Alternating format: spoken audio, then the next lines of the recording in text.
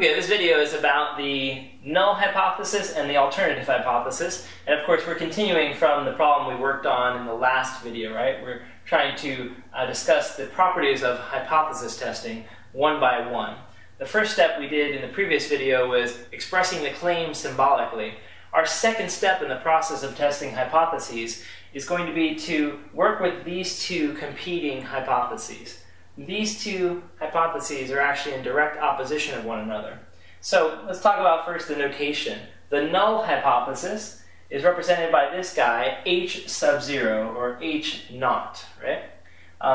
0, like this, a subscript of 0, usually represents like an initial condition. So we can kind of think of this as like our initial hypothesis. We'll explain how that makes sense later on. This guy's notation is h sub a, the a here for alternative hypothesis. You sometimes see h sub 1, the number 1. That's okay too, but I like h sub a because a is very explicit, alternative hypothesis. All right, so what I want to do is basically discuss the properties of these hypotheses. They're actually going to be a lot like the hypothesis that we had, or the claim that we had in the previous video. But they're going to have specific properties that are going to let us know whether that claim, for example, is a null hypothesis or an alternative hypothesis. So here's essentially what we're going to do. Let's start with the null. We're going to list just a few things about this family of hypotheses so that when we see a hypothesis, we can kind of instantly know whether it's the null or not. And then we also want to know some other attributes of these hypotheses. In the beginning, there's a lot of kind of memorization. There's like a steep learning curve. But as you work out problems from start to finish, when you look at the example problems, all of this will sink in very well. For now, though, we just need to make sure you have some theory about these hypotheses. So the null hypothesis, first of all, uses one of the following three symbols. It'll either use less than or equal to, greater than or equal to, or it will use equal to. That's the symbols that the null hypothesis uses. Period, end of story. It has to have one of these three symbols. Just one, but it'll have one of the three. And notice that each of them has the condition of equality. Each one has an equal sign as a part of it. So the null hypothesis has that quality that there's always equality in it, right? That's very important. Another important thing about the null hypothesis is that it's the hypothesis that we test.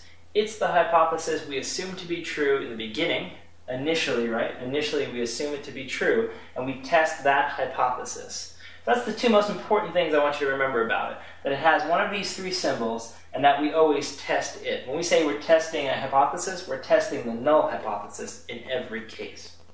Okay. Now, the next hypothesis we're going to talk about is this HA guy, right? The alternative hypothesis. Alternative hypothesis. So, I just want to remind you the name, of course, the alternative, right?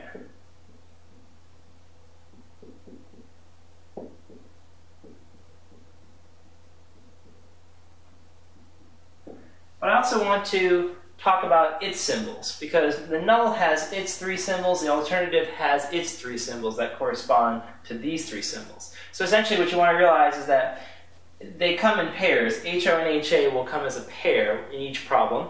And if HO should have this less than or equal to, the alternative hypothesis has to have the opposite of that. It has to have greater than. So when this guy, when HO has less than or equal to, the alternative will have the greater than symbol. When the null hypothesis has greater than or equal to, the alternative has to have less than. And then finally, if the null has equal to, the alternative must have not equal to. And let's try to understand why, because these hypotheses are going to be set up as like a competition between them. The process of testing a hypothesis is basically to create a competition between these two hypotheses and to see who the winner is. But they must express completely opposite points of view. For example, we're talking about the mean. In this problem, we have the average time to finish a 4-year degree. That average is either greater than 5 years, right? It's either greater than 5 years, or it's less than or equal to 5 years, right? There's only two possibilities. Any number that you deal with is either greater than 5 or is less than or equal to 5, right? Any number you could pick in the universe is either greater than 5 or less than or equal to 5. So this competing set then has a clear winner and a clear loser. If we could show that this one is true, then we'd be saying that one must be false, right? If there was a way to do that. And so our strategy for hypothesis testing basically works like this. We test this guy. We see if that's true or false. Once we come to our conclusion about that, then we'll have a corresponding result for this one. If we know this one is false, that one must be true because they're in direct opposition of one another. Remember, only one can be true because they're mutually exclusive, right? Either you're greater than or you're less than or equal to, right? And that's the same thing for this one. If you had greater than or equal to here, less than is the only other possibility. If a number is greater than or equal to, say, 10, or it could be less than 10, right? You could say a number is either equal to 10 or it's not equal to 10, right? So this is always the competing pairs that you see. They must appear together. If HO has this one, alternative for that same problem must be this. If HO has this, then the alternative must be this, so on and so forth. Notice there is no equal sign for either one of them. All right, and then the last thing I want to say about the alternative hypothesis right now is that it's going to determine what kind of hypothesis testing procedure we use ultimately. We're going to learn later on that there's such a thing called a right-tail test, a left-tail test, and a two-tail test, and that's going to be corresponding to these symbols that we have here for the alternative hypothesis. So we're going to learn later on to look at the symbol that we see in the alternative hypothesis, and we're going to say, okay, after looking at that symbol, I'll know what kind of testing procedure to use, whether it be something called a right-tail test, something called a left-tail test, something called a two-tail test.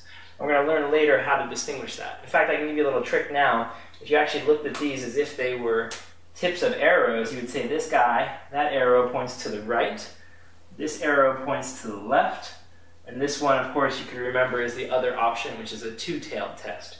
So a right-tailed test, left-tailed test, two-tailed test. At the moment, you don't know what those testing procedures are, but we just want to say that later on, we're going to look to this hypothesis to determine that idea.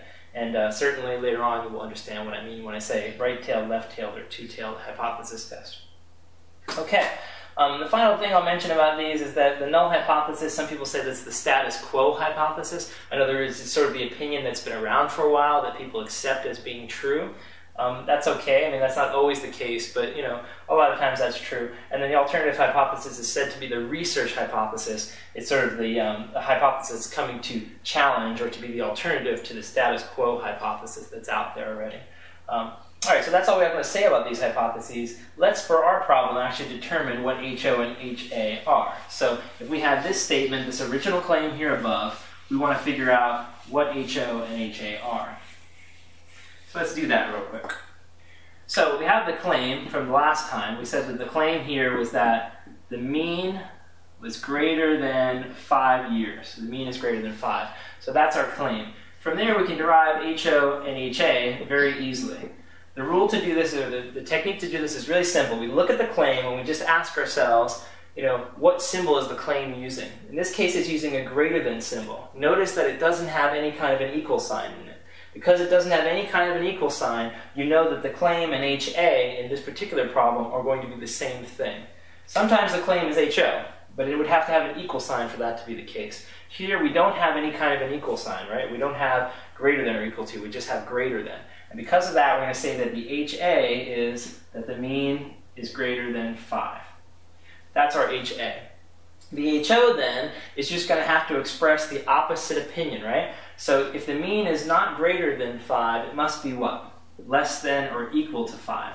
And that is how you come up with the null hypothesis when you're given the alternative hypothesis, right? You just find the opposite relationship. And you see, of course, that now HO has that desired equal sign like it's supposed to. So we've done our job well. This is actually our step 2 of the hypothesis testing procedure.